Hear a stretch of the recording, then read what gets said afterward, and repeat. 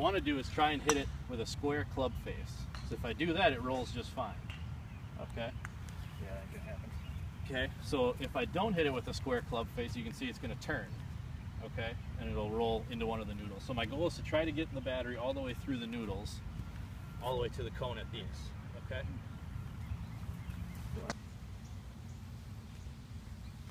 Then I can just feel better about my What misses. what would be a typical miss for you with it?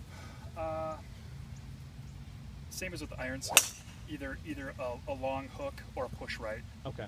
So still kind of the inside to out a little bit. Yep. Maybe too much, maybe not.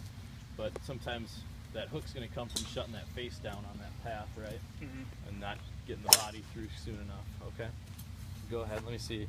Hit a couple more. We'll see if one comes up.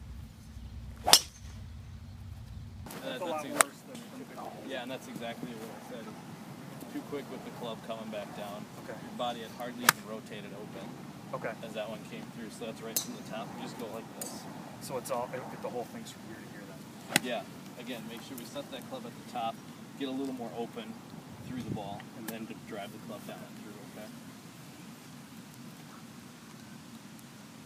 And that's kind of opposite thinking because a lot of people think that the more I keep turning, the more open I am through the ball, I'm just going to yank it left. Okay. That's actually the opposite that's true. Because the more I'm turning, the club is behind. Behind you? Yeah. Okay. So if you're going to hit this ball, like I talked about trying to lift the ball, right? Yeah. Or kind of getting stuck behind it. Our swing bottom's out a little bit back here, doesn't it? Yeah, look at my And the club comes up, right? Yeah. So the club's actually coming up into the ball. And we'd ideally see something like this, right, where the club moves down. When that club moves up into the ball, like that, what we see is just that either, number one, we're either going to catch the turf back here and fat it, right? Or if we happen to not catch any of the ground, the club's still going to be moving up into the ball, and we'd see something like this kind of contact, or thin, right? Thin, top, skull, whatever you want to call it.